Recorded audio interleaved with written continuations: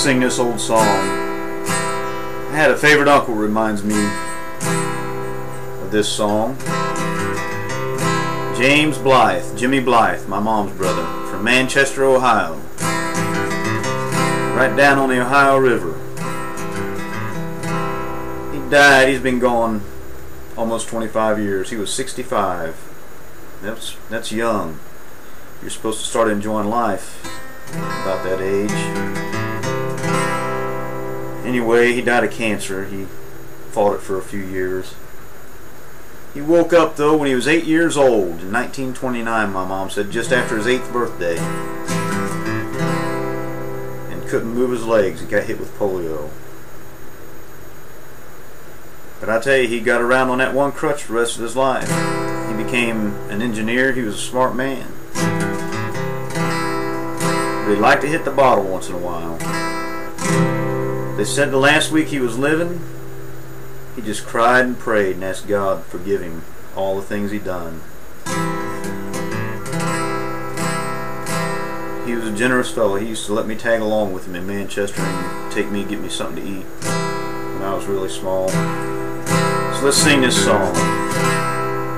Well, I remember the year that Clayton Delaney died.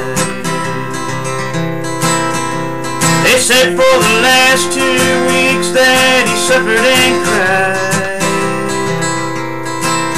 Well, it made a big impression on me, although I was a barefoot kid. They said he got religion at the end, and I'm glad that he did. Well, Clayton was the best guitar picker in our town. I thought he was a hero, and I used to follow Clayton around. I often wondered why Clayton, who seemed so good to me, never took his guitar and made it down to Tennessee. Well, Daddy said he drank a lot, but I could never understand.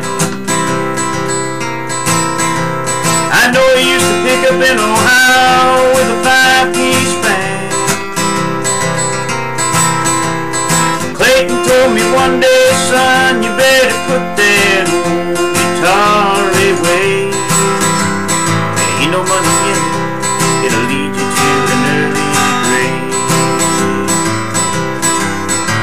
Well, I guess if I'd admit it, Clayton thought he had a dream. Lord, I can see him half stoned, picking out the lovesick blues.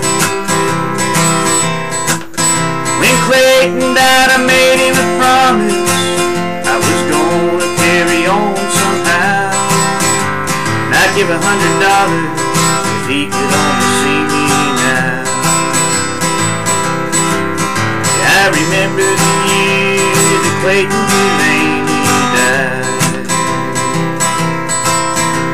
Nobody ever knew it, but I went out in the woods and I cried. Well, I reckon there's a lot of big preachers that know a lot more than I do. But it could be that the good Lord likes a little pickin' too. Yeah, I remember the year that Clayton Delaney